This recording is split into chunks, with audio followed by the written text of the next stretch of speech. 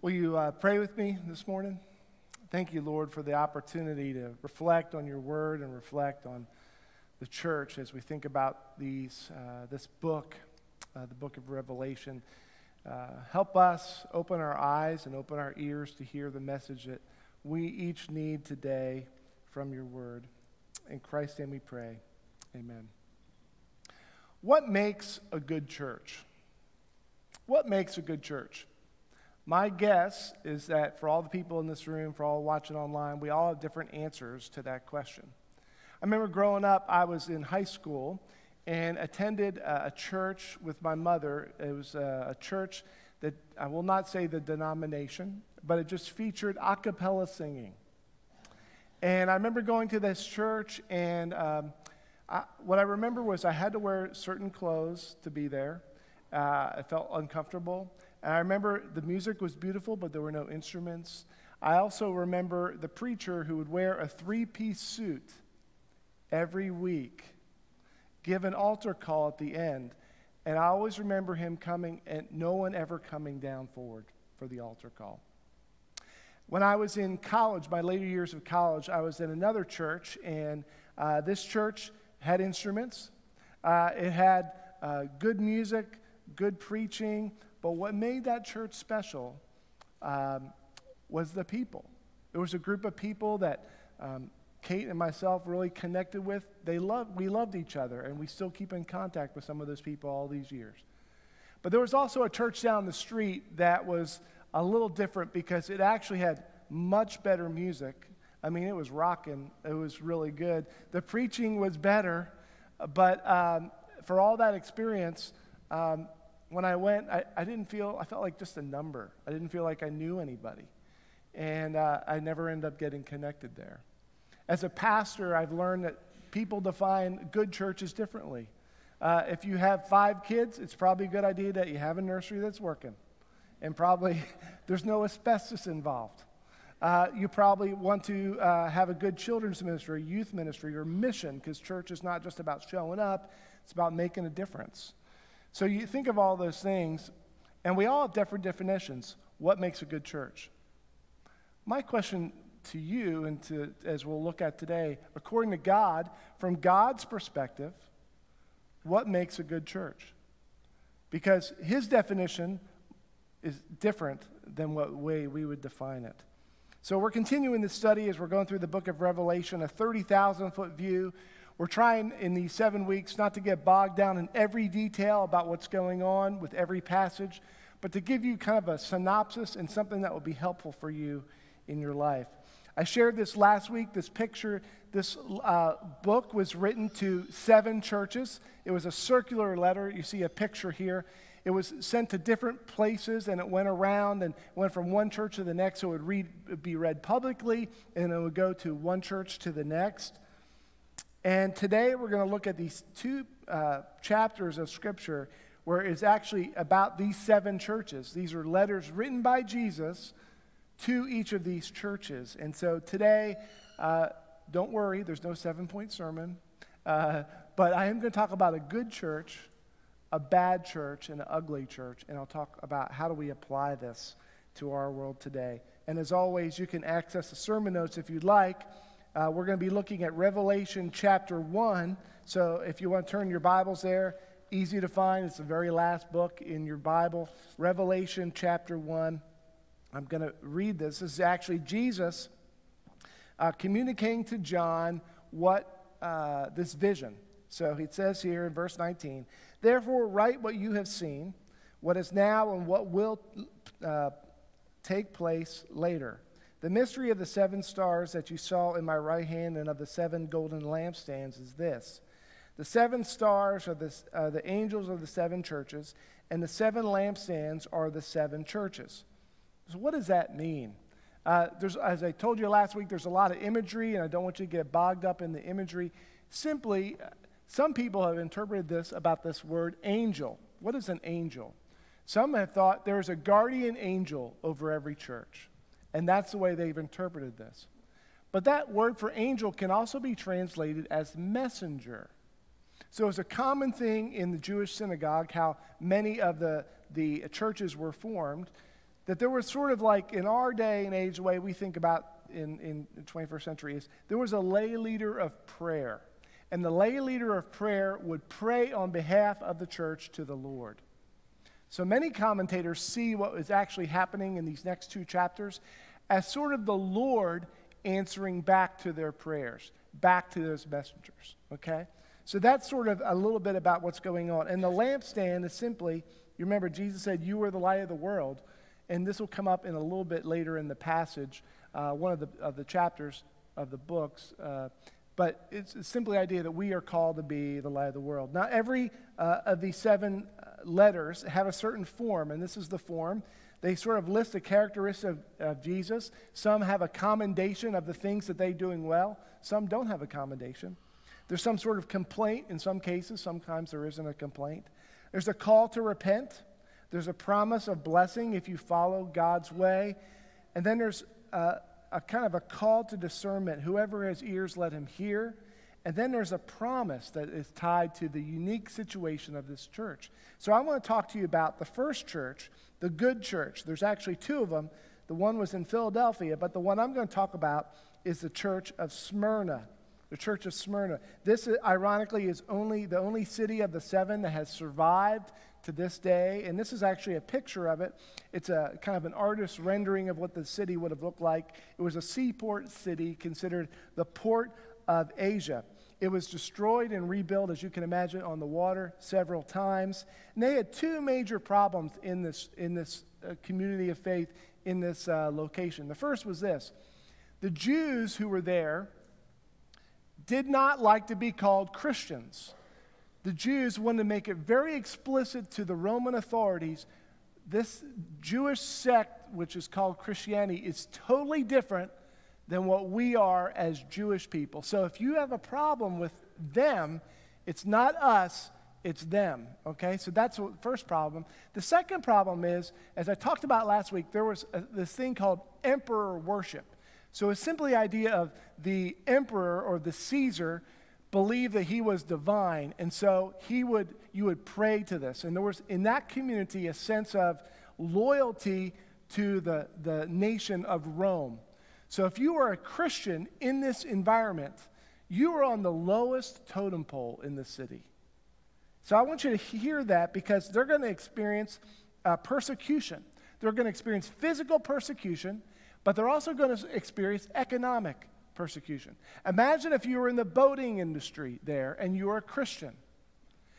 And the Roman government or other people, you would do business with people who are loyal to you believe the same things. So if you were a Christian in the boating industry, you would be the lowest on the totem pole. Imagine if you're trying to feed your family and you're not sure how you're going to be able to accomplish that. So with that, I want you to hear what the words here in Revelation chapter 2 that Dustin read in verse 9.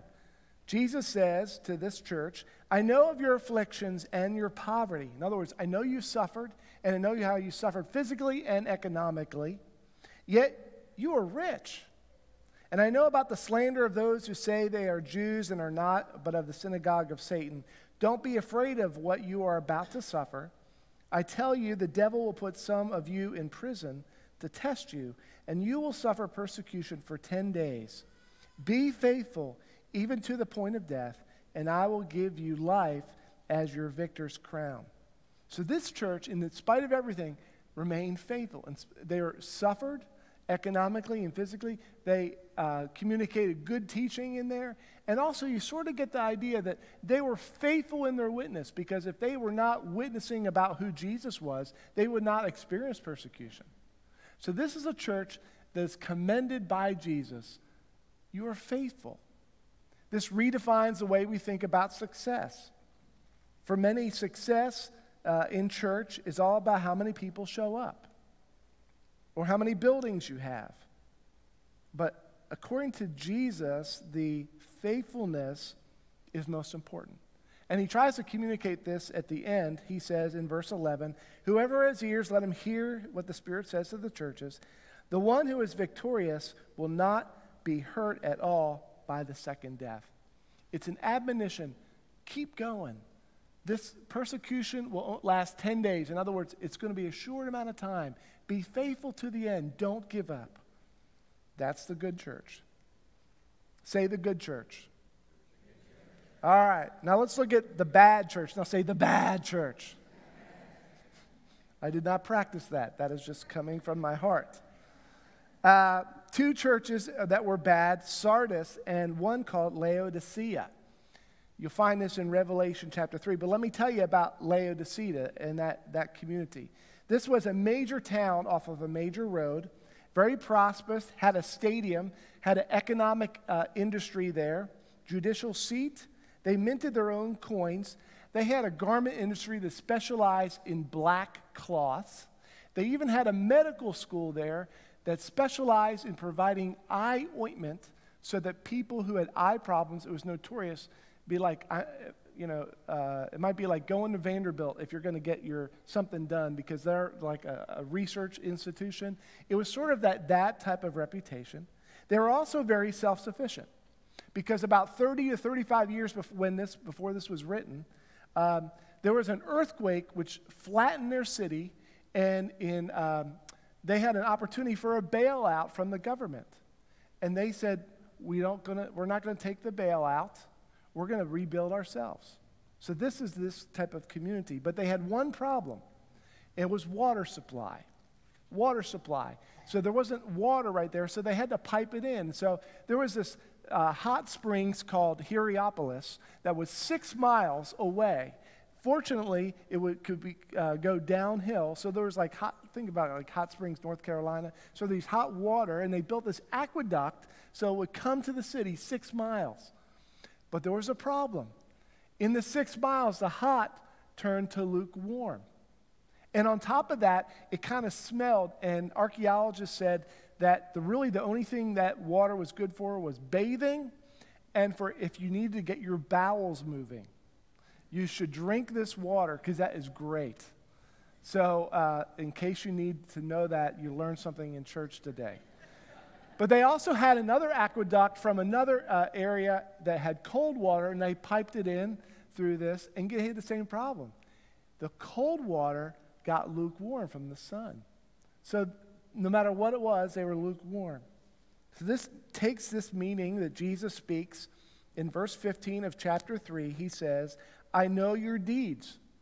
Now, a lot of times Jesus starts with a commendation. Here, he just goes right to the heart of it. I know your deeds, you're neither hot nor cold. I wish you were either one or the other. So because you are lukewarm, neither hot nor cold, I am about to spit you out of my mouth. This would have been a word picture that they would have understood because they had spit water out of their mouths. That you are essentially indistinguishable. There's no value to you. It goes on in verse 17. You say, I am rich, I have acquired wealth, and I do not need a thing. In other words, they think they're self-sufficient. Everything's going great. But the true condition is you don't realize that you are wretched, pitiful, poor, blind, and naked. Look at those words and think about how that would apply to a prosperous community, one that's in the garment industry and one that specializes in eye ointment. This would have been hurtful to them. I counsel you to buy gold refined in the fire so you can become rich, and white clothes to wear. In other words, you need to leave behind the black clothes that you're wearing to this white clothes of holiness, so you can cover your shameful nakedness, and salve to put on your eyes so that you can see. In other words, you think you can heal yourself. You got it all together. But Jesus is saying, you don't have it all together. Instead, you need healing from me. And then he says in verse 19, those whom I love, I rebuke and discipline. So be earnest and repent. The bad church was indistinguishable from the world. There's no difference. They hadn't picked a side. They're just sort of, what are you? And Jesus had words to say about that. So the good church was faithful. The bad church was indistinguishable. The ugly church was isolated. The ugly church was isolated. And you see actually 3 different churches of the 7. And the one I'm going to focus on is the city of Ephesus. Here is actually a picture of the city of Ephesus. During Paul's time, this was an economically thriving city. This was the largest one. In fact, Paul spent 2 years of his ministry in this location. There was major buildings. There was a theater here, which is a picture. Go back to the picture. If you this theater, if you go back, 25,000 people could fit in there. Think of Thompson Bowling. All right, just to give you an idea. And then this next picture is the Temple of Artemis, one of the 7 wonders of the ancient world. They even had a bath complex that had hot water, cold water, a swimming pool, exercise equipment, and an oil place that you could get a massage. So this is a place that had it together. Now, Paul, during his time there, it says, if you read in Acts 19, he actually preached there for 2 years. The first 3 months he preached in the synagogue, and then he preached every day in the lecture hall. So he focused on this because it was a thriving city. Now, if you read in Acts 19, you'll hear this story about this, and some of you might remember this story. It's an incredible story. After he's there, near the end of his 2 years, he is there, and people are seeing his power and how God used him to exorcise demons. And there's a group of demon exorcisers who are going around, and they see some demons in some people. And they say to the demons, in the name of Jesus Christ, whom Paul preaches, come out. And the demons have a response. It's never a good idea. When the demons respond, it's not going to go well for you. So the demons say, we know Jesus, we know Paul, but who are you? And the demons leap from this person who's demon-possessed to this whole group of people. And as a result of this, they leave the city naked and embarrassed and beaten down. And it said here, throughout that whole city of Ephesus, the name of Jesus was lifted up higher. And as a result, in that city, they took all of their incantations and books that were worth several $1 million, and they brought it to the middle of the city, and they burned them. Could you imagine that? This would be a huge revival. And yet Paul had to leave as a result, even though in that revival, business, in a sense, won out. But he had this to say. I got to move on. Jesus, Revelation chapter 2. Chapter 2. He says, I know your deeds, your hard work, and your perseverance. I know that you can't tolerate wicked people, that you have tested those who claim to be apostles but are not, and have found them false. You have persevered and have endured hardships for my name and have not grown weary. In other words, there's a lot of good things. But look at verse 4. Yet I hold this against you. You have forsaken the love you had at first. Now, some of you who've been in the church a while know you've heard this verse. And this is sort of like, when you first accepted Jesus, you had this excitement, and then it just waned over time. That may have been what's going on, but I think there's more going on if you look at verse 5. Because verse 5 says this, consider how far you have fallen. Repent and do the things you did at first. What were the things they did at first? They were excited about their faith. They witnessed. The whole city had basically a revival because of an active power and also because of their communication about the gospel.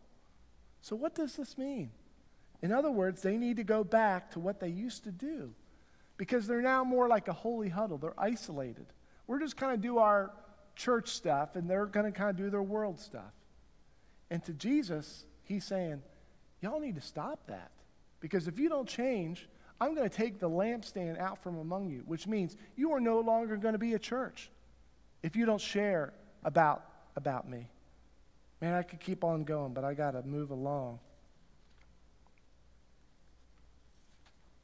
So, how does this apply to us?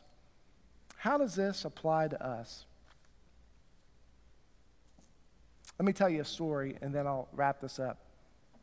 There was a story of a husband and wife who were in love. They loved each other, but they just simply grown apart. They went to a counselor, and The counselor said, tell me about your problems, your relationship, and blah, blah, blah. They talked, and he said, well, when were you the happiest in your relationship? And said, well, we were most happy. We had a great honeymoon. And then in the first few months, we go out on dates. We still keep things up, and we just kind of grown apart. And the counselor said, well, here's your prescription. Number one, action precedes feeling. So what I would suggest you do is start going out on dates together. And number two, I want you to schedule a second honeymoon. And they're like, we don't have the money for that. I said, well, it's going to cost a lot more to get divorced than going on the second honeymoon. So which one would you rather choose? So they booked that, and guess what happened over time? The feelings ended up coming back as they got to do these actions again. As you think about ourselves and about which church would we be, what would Jesus say to us at Central? What would he say to the American church? We would like to associate ourselves with the good church, wouldn't we? Interesting. 5 out of 7 churches, Jesus' message is repent. Repent. 5 out of 7 churches. What do we need to repent of? Well, let me ask you this. In a church in America, how do people choose churches? They choose churches based on what their teaching is, what their music style is, what their building is. It's all consumer driven, isn't it?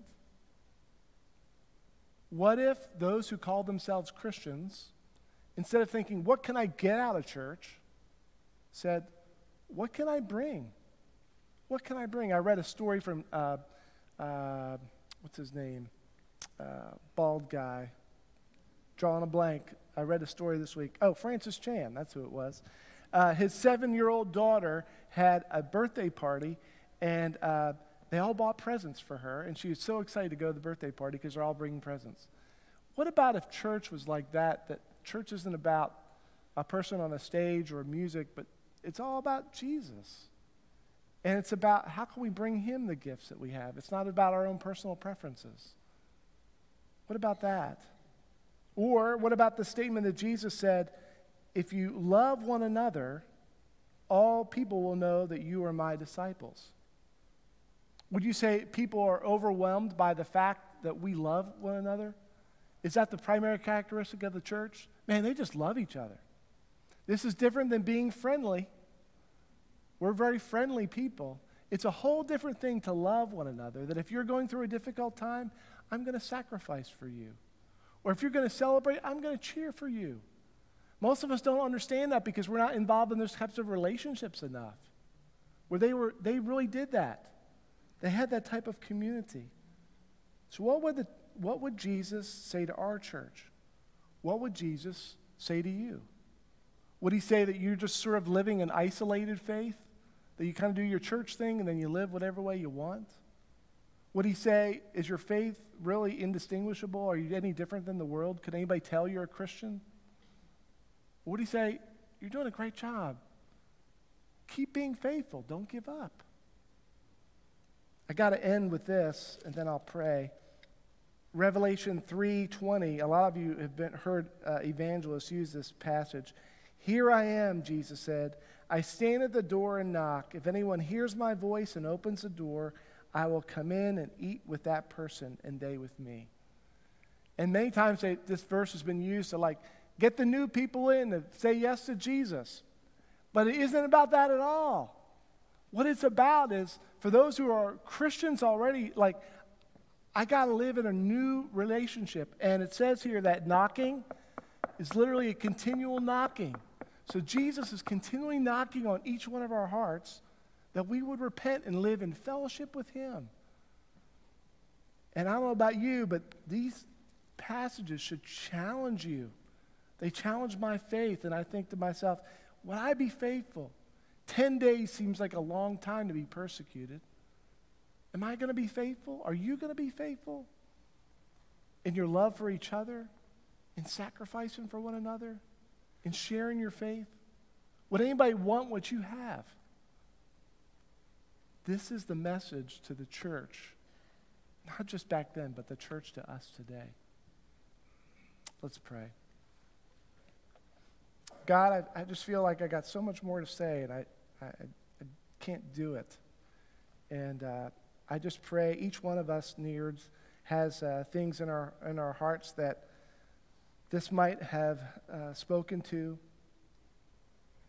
We thank you, God, that you're in the heart-changing business, and we can't control every church in the world. We can't control a lot of things, but what we can control is ourselves. And we can control our own repentance and our own need to change. And we pray, God, that you'll help us to discern and hear your voice to each one of us. Our desire is to be faithful, for you to receive the glory that you deserve. That there are literally millions of Christians right now worshiping you, this risen Savior, Jesus Christ. And so we pray, God, that you'll help us to be faithful in this time in which we live, and in our church, that we would be all the people that we need to be for our families, our neighbors, our workplaces, our friends. We pray this in Jesus' name.